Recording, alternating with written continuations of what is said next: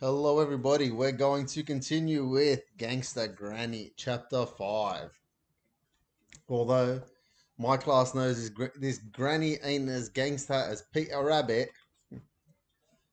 Ah, pft, ah. Pft. No, reader, you haven't bought the Swahili edition of this book by mistake. That was the sound Ben was waiting for. Granny snoring. She was asleep. Ah, pft, ah. Ben crept out of his room and made his way over to the telephone in the hall. It was one of those old-style telephones that purred like a cat when you dialed a number. "Mum," he whispered.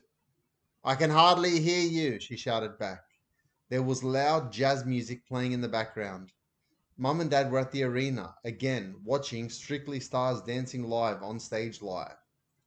She was probably drooling as Flavio Flavioli swiveled his hips and broke the hearts of thousands of women of a certain age.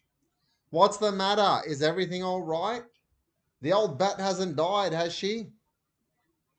"No, she's fine, but I hate it here. Can't you come and pick me up, please?" whispered Ben. "Flavio hasn't even done his second dance yet." "Please," he pleaded. "I want to come home. Granny is such a bore. It's a torture spending time with her." "Speak to your dad." Ben heard a muffled sound as she passed the phone over. "Hello?" shouted Dad. "Please keep your voice down."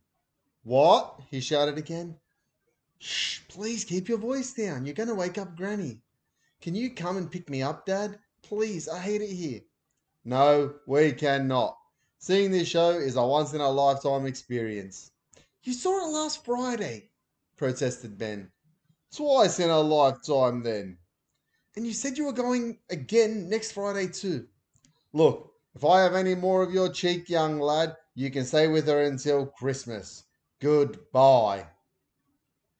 With that, his dad hung up.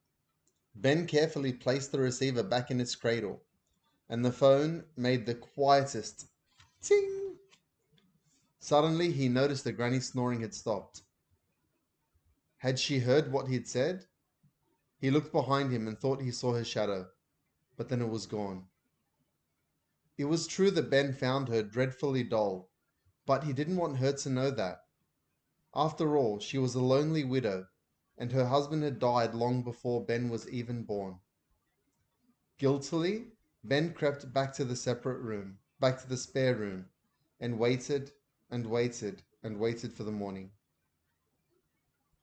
At breakfast, Granny seemed different, quieter, older maybe, a little broken.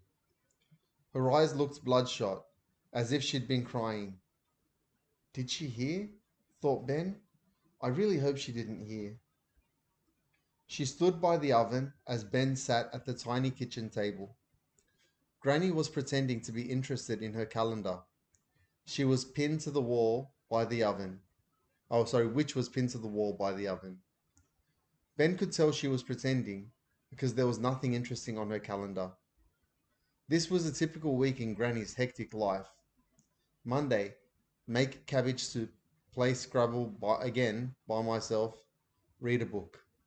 Tuesday, make cabbage pie, read another book, blow off.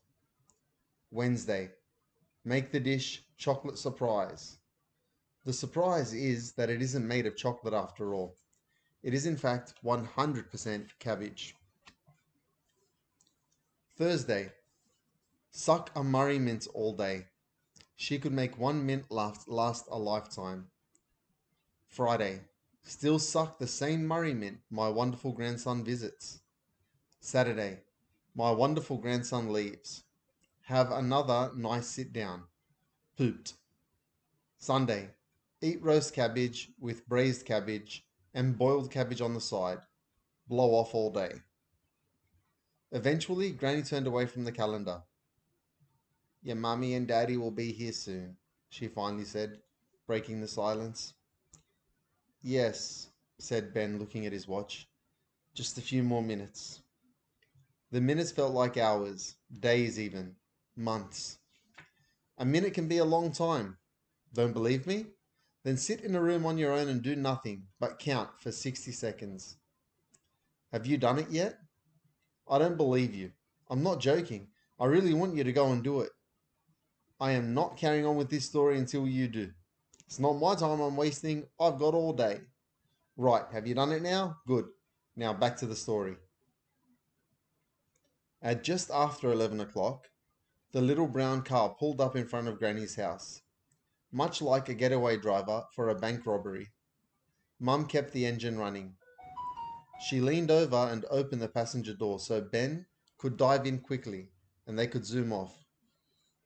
As Ben trudged towards the car, Granny stood at the front door. Would you like to come in for a cup of tea, Linda? She shouted.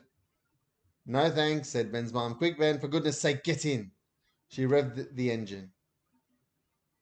I don't want to have to talk to the old dear. Shh, said Ben, she'll hear you. I thought you didn't like Granny, said Mum. I didn't say that, Mum. I said I found her boring.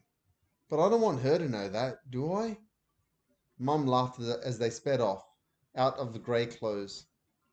I wouldn't worry, Ben. Your granny isn't really with it. She probably doesn't understand what you're saying half the time. Ben frowned.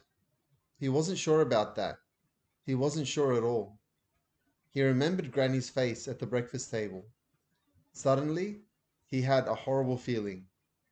She understood a lot more than he had ever realized. Boom, that's chapter 5. Nice quick one. Oof, 6 minutes, almost 7. Not too bad. So we're going to continue on with chapter 6 soon.